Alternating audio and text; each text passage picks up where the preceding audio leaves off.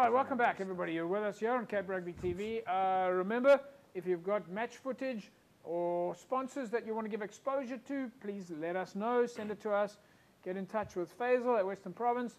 Tell them that you want to have your show, your match on TV, and you want to give your sponsors some exposure. Look, for example, with Lukman Adonis and his construction company, Caledonian Roses, this week would have gotten exposure with hundreds of thousands of people.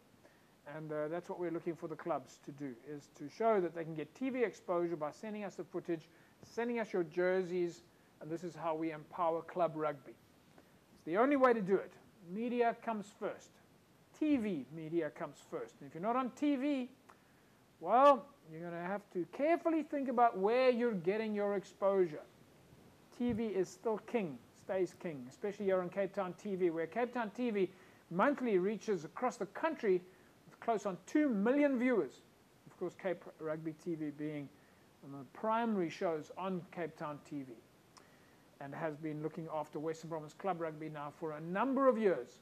So please take advantage, send us your footage, and put your sponsors on the video so that we can start moving in the direction of getting local business to invest in the clubs. It's the only solution for club sport. Let's take a look now at the second half. Western Province Rugby against Free State at the Cape Town Stadium.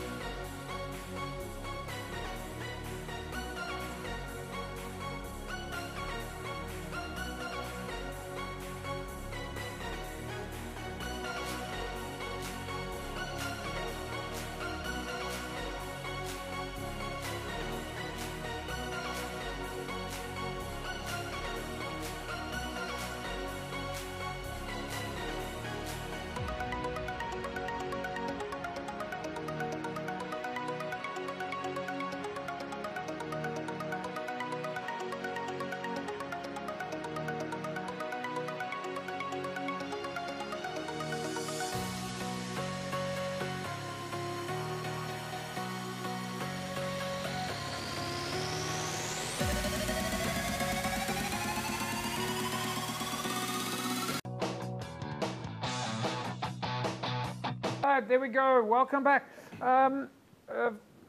Jerome, overall picture, you happy with the result? Yeah, good. I just think that they let Cheetah score 3 tries, so I think Stanley and other coaches were not happy with that, but overall was good. Yep. 59-27, I think is a good result. Good result. We'll take it. We'll take it if we can get it. Right, folks, let's take a look at the results, of course, that came in over the weekend. Super League A, Unimil 38-35 with a win over Marties. Villagers went down by just 1 point to Durbell. False Bay with a win over Helderberg. Tigerberg with a win over NTK 34-14. St. George's beating UCT, and Kales River going down to Hamilton's.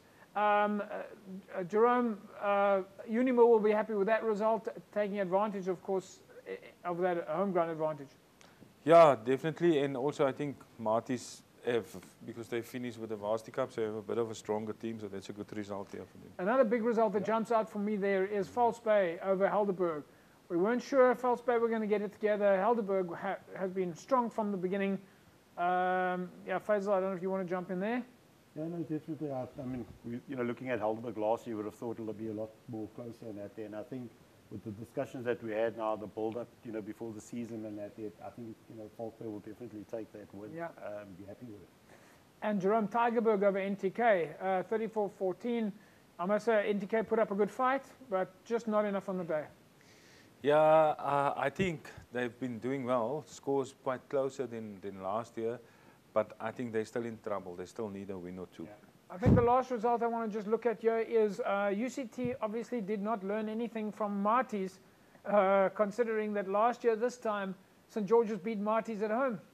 Yeah, obviously it was always going to be tough for UCT because their team played last week in the final, so they still didn't have their strongest team, but it's tough at St. George's, so that's a good result here for them. Let's go straight to Super League B. UWC with a win over Franschhoek. Belleville went down to Kraaifontein 27-15. Belhar with a win over Hamlets 34-30. Langa going down to Hands and Hearts, and Van der Stel beating Strand 38-16, while Kylemore had a win over All Saints 31-26. I think a result that jumps out for me there, Faisal, is Belhar's win over Hamlets. Hamlets coming down from Super League A. Belhar seems to be stabilizing. Ashwin Sprague coaching there, but yeah, good result for Belhar. No, definitely. I think, again, Belhar will take it. They also, the team is very uncertain, 1 week up, 1 week down. Hopefully they are consistent now. And again, you're looking at all those results in Super League B, JP. I mean, it's fantastic to see the margins and how close it is. And, it just shows how competitive it is. Yeah, let's go to Super League C now. Blue Jets went down to Peniel Villages. Macassar with a win over Paarl. Eerste Rivier went down to Busy Bees. Gardens with a win over Young Peoples. And Primrose 32-27 over Scottsdene. I think I'm going to jump on the Primrose result there, Jerome. Primrose will be happy with that win. Yeah, Primrose will be happy with that win. Like I said, I was at Primrose 2 weeks ago, and they were really working hard, so it's a good result for them. Yeah. In the City League, we see LC Srafir 43-3 over Police, Caledonian Rosa with that win over Silvertree, and the Manenberg Rangers beating Western Zebras. LC Srafir, well, we've got that result already, but Young Stars 24-all draw against Watsonia, and Rocklands 8-all draw against Titans. While in the Northern League, we see Silurians beating Wraithby by just 2 points. Windmill United 28-0 over Blakes, Gordons Bay Pioneers drawing with Excelsior. Big win for Delft over Albions 53-19, and Stelkor beating Whistling Wheels. Faisal, your comments on the Delft game? Yeah, I know. I mean, that's a surprise. That's a shock for me. But again, I mean, I'm looking at everything early on. I also looked, speaking about the sponsors, I saw Mr. Marcus, AL Marcus sponsor and that thing. So definitely you can see the clubs within the structures and that are working hard, especially on the admin side of things. You can see a lot of things are happening. And I think, looking at the teams again in that top 9, the Northern League is a league that's very competitive. Your fixtures then coming up this weekend, folks. We'll see in Super League A. In fact, there's a few games tonight. UCT Kuilsriver, Marty's Brackenfell, Unimil and CPUT. Jerome, any comments on the Wednesday games? Yeah, look, it's good. Like most of the universities are playing now because they have to catch up. So I think there's some interesting games. Yeah, I think that Unimo CPUT game is going to be a good one. First time for CPUT in the Super A. Super League B fixtures this weekend. All Saints and Belhar, Strand and Franschhoek, Van der Stel and Belleville, Kraaifontein, Hands and Hearts, and All Saints and Belleville, at least Belhar. Anything jump out for you, Faisal? Van der Stel, Belleville. I think Van der Stel is going to be a team now that's going to be there on top. Yeah, all right. In Super League C, it's Blue Jets and Macassar, Young Peoples and Masi Pumulele, Strand United, Atlantis, Rangers and Gardens, Busy Bees and Scottsdene, Goodwood and Primrose. Jerome? I think the one there for me is I want to see how Atlantis are doing against Strand, because they've been doing quite well last year, so we'll see how they do this year. Yeah, all right. And also take a look there at that match between Goodwood and Primrose. There's going to be another interesting result. City League sees Manenberg Rangers up against Caledonian Rosa, Silvertree and Violets. In the Southern Leagues, Peninsula and Young Stars, Watsonia and Titans. Northerns in retreat, Lagunya and Young Wesleys. And, of course, in the Northern League, we see Excelsior up against Silurians. While in the Paarl region, Simondium and Allendale, Violets, Paarl and Riverstones, Peril United take on Lower Paarl, and Young Standards up against Young Gardens. Gentlemen, in the Paarl region, the game that jumps out for me is Young Standards and Young Gardens. They were playing musical chairs in the Paarl region last year. Faisal, that's going to be a tough game. Oh, definitely one of the top contenders as always. Yeah, so it'll be interesting to see who comes out tops. Yeah. Jerome, your plans for the weekend? Yeah, obviously the ladies are playing at City Park, but they're playing earlier, so then club rugby after that. Yeah. And Faisal? Also at City Park, but I just want to maybe put a message out there. We've got under 20 trials this weekend. Right. All the ladies that's playing, in the women's league between the ages of 19 and 20, make sure you come out. I think the key thing is, with the juniors and especially with the under 20s, it's about, we've got the structure going. We're looking, for committed youngsters and that there. So if you're at a club, make sure that your name is down and make sure that you're out in City Park on Saturday. And just finally, if you are watching the show, how do they get that name to you? If it's from a club, does the club phone you? Does the player who's maybe watching the show now go to their coach?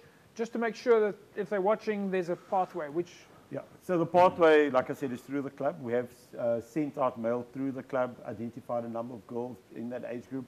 If your name is not down and, between the ages of 19 and 20, make sure you come out there. We want to make sure that we reach out to as many ladies as possible, give everybody a fair opportunity, and then from there, we do our sifting process. Great stuff. All right, folks, that's a wrap from us then this evening. We'll see you again, gentlemen. We'll see you again next week, same time, same place. Thanks. All right, that's a wrap from us. We'll see you again next week, same time, same place. Have a fantastic rugby weekend. Bye-bye.